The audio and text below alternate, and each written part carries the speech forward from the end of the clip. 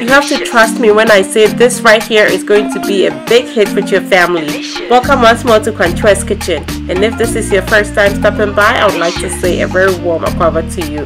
Dear friends, here are the ingredients you are going to need for this recipe, and as always, everything will be listed for you in the description box. So I'm going to start off by cutting up my onion. This is just one very large onion. I'll be using half of it in my baked vegetables, so that is going to go in my bakeware right here, and the other half I'm going to cut up and set aside. It's going to go inside the chicken to help bring some flavor and just a little bit more moisture to it. So I have my carrots here. These have been peeled and washed, and I'm just going to cut them up in big pieces like this. I'm going to be roasting this with the potatoes. You can add any root vegetables that you prefer, or just make it potatoes, or just potatoes and carrots like I'm going to be doing. So that goes into my bakeware as well, and I'm going to now cut up my lemon, which is also going to go into my chicken. That is going to bring flavor and a lot of moisture to it. You want that chicken to be juicy. I have my potatoes here. These have been washed, like scrubbed, because I'm going to bake it with the skin on. Feel free to peel it if you want. I'm using Yukon Gold potatoes. Russet potatoes is going to be just as perfect, but I like this one better, and they are tiny ones, so it's just easier for me to just cut into just halves, and it's perfect size after that. So that has gone into my platter. I'm going to get my rosemary ready, so I'm just removing the leaves from the sprigs, and these I'm going to cut into very fine pieces to go on my chicken and a little bit in the potatoes as well.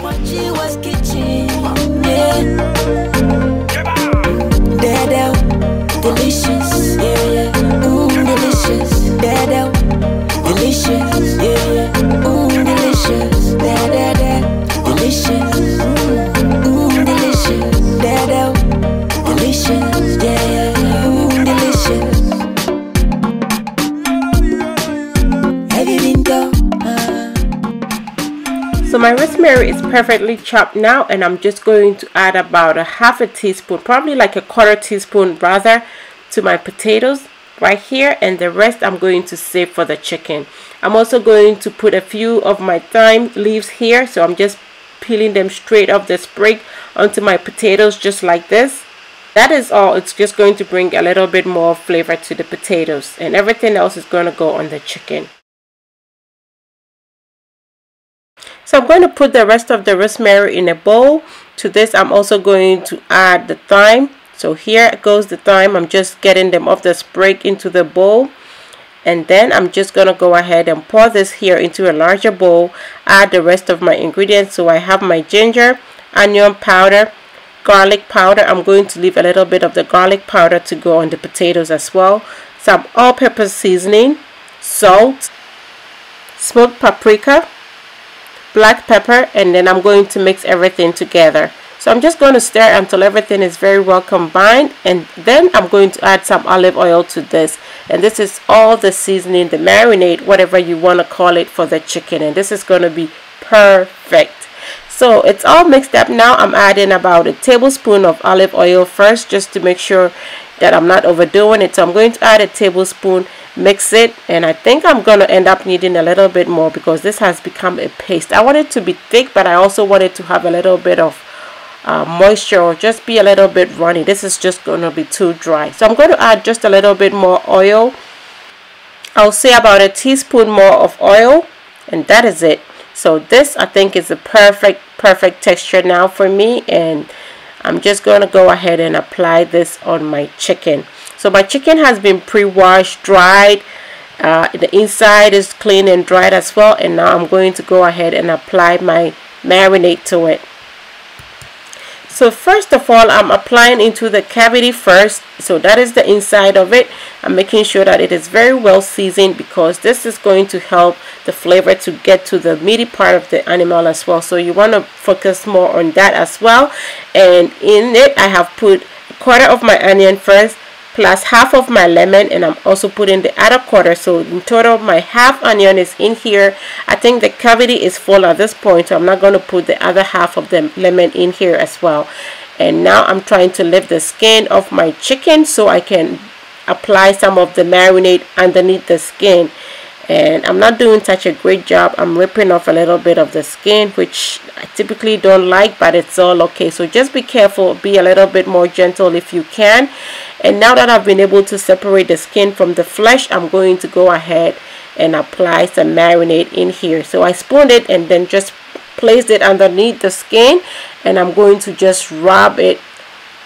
So just rub in such motion just away from you until it gets to other parts of the chest, just like I'm doing. As you can see, it is spreading. You can see the color, and that way you know that it's enough flavor on your chest. Oh no, I mean the chest of your chicken, because that is the meatiest part, and so that is the part that typically if you don't season well, it's not going to be flavorful. So now that that is covered, I am just smearing the rest of it all over this chicken, flipping it so the back will get a good massage as well.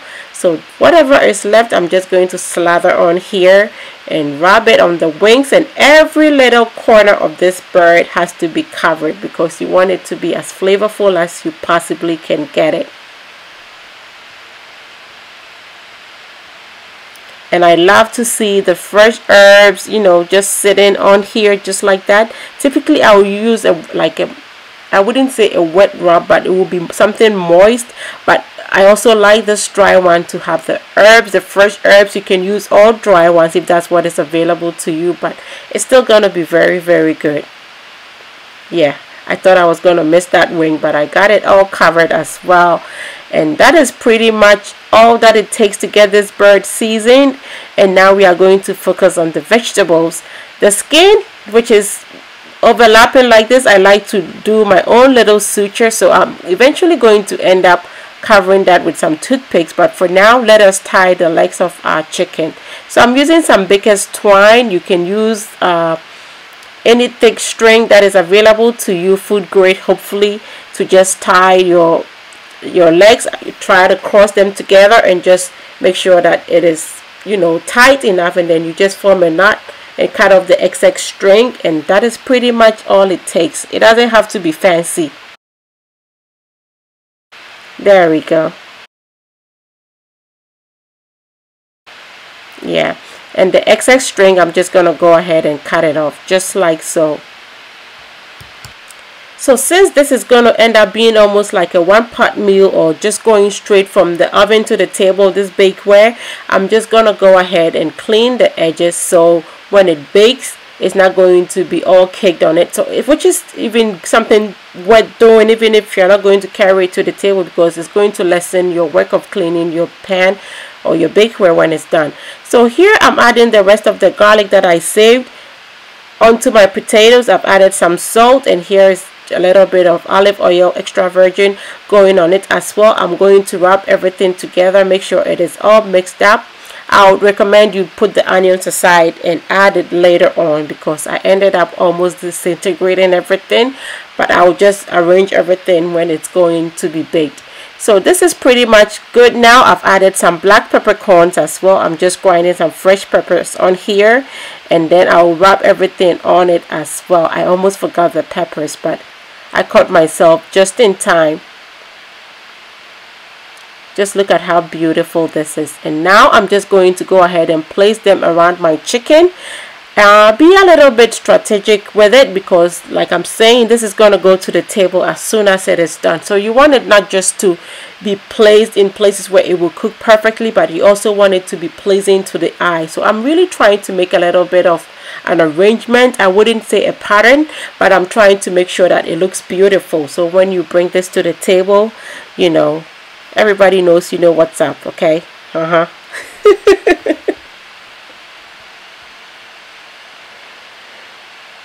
Yeah, so yeah, it has to be a little bit of planning, but it's all up to you. You can just throw everything in there, like really. But yeah, the prettier the better. We first eat with our eyes after all.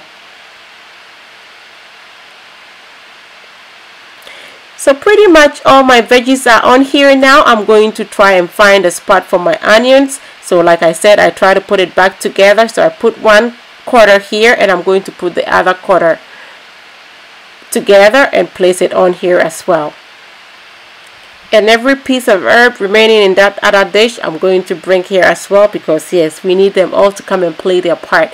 So the skin that I ripped off, this is what I normally would do. I try to be a little surgeon and make my own incision. And normally I use toothpick. I just don't like the skin of any bird to show. So I just bring it across, you know, to overlap, and then use some toothpicks to just get it secured and simple. Yes, because it has to look perfect. I'm going to wrap this with some wrap, so press and seal, and this is going to help me just cover it up and let it sit a little bit in the fridge whilst it marinates. I only give this about 2.5 hours. Ideally, let this go overnight, and it's going to be even better. You know, the flavors will work their magic some more. So about 2.5 hours later, this is back from the fridge, and I'm going to bake it now. I've already preheated my oven at 350 degrees Fahrenheit, and this is going to bake in here for an hour and a half. Ready to go straight to the table. Just look at this. Just look at this. Perfect, right? And to make it even pop some more, I'm just going to throw on some thyme sprigs just to bring a little bit more color to this. And pretty much that is it. Let it sit for a little bit so it cools off, the juices settle before you cut into your bird. And that is all there is to this. How simple is it to make this gorgeous meal? And this could be a whole meal on its own if that's what your family likes. Don't forget to take out those toothpicks if you needed to put some sutures on your chicken, okay? And look at this. Perfect. We are going to have this with a little bit of carrot rice, and how perfect this was. Yes, I know. This is so beautiful. So beautiful. The grocery store will not give you chicken like this, okay? No grocery store rotisserie chicken, or even the restaurant style chicken. This is so juicy. This is so flavorful, and it's straight from your home. Let's cut into this and see what we did. Just look.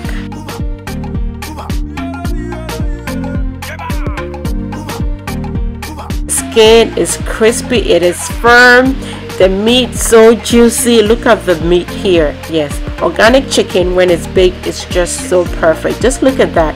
Yes, this is what I'm talking about, and I know you are going to love it. The meat is so juicy, very flavorful. Every piece of it, every part of this bird, even though it didn't marinate for that long, because that combination of spices or the marinade is just perfect. The potatoes are perfectly cooked, the carrots even softer, and this was just so good. They have soaked up the juices from the chicken as well, and they've given up their flavors. Those carrots, even though it's not in the chicken, inside the bird itself, the flavors is just amazing. It smells amazing as well.